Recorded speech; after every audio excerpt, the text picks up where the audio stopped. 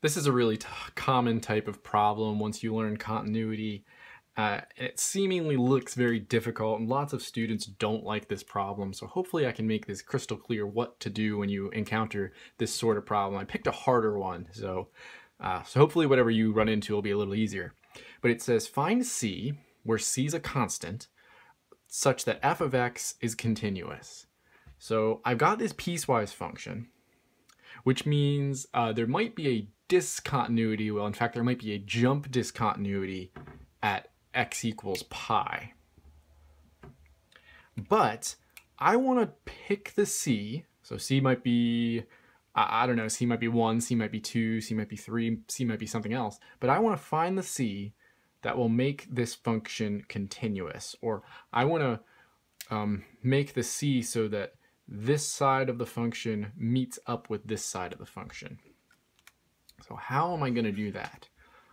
Well, when you learn the definition of continuity, it said that the limit as x approaches a of f of x must equal f of a. So that means whenever I take the limit of this thing, the limit has to exist at that point. So let me take the limit of this thing as x approaches pi. And since I've got two different ways to approach pi, I got to approach pi from the left. And if I'm approaching pi from the left, that's when x is less than pi. That means I'm this first function. I'm c cubed minus x cubed. And if I want this to be continuous, it has to equal the limit as x approaches pi from the right. And if I'm pi from the right, that's x bigger than pi, that's this function, c times sine x. All right, now I have to solve these two limits. And luckily, this is a case where I can just plug in the value. So if I just plug in pi for x, I'll have c cubed minus pi cubed equals, well, if I plug in pi for x, what's sine of pi? Sine of pi is 0.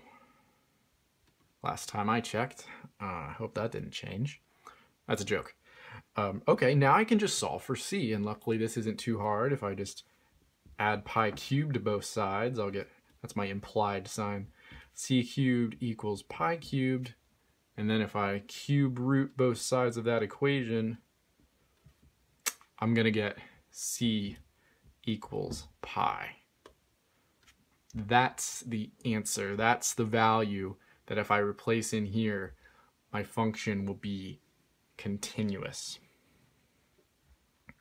So what did I really do there?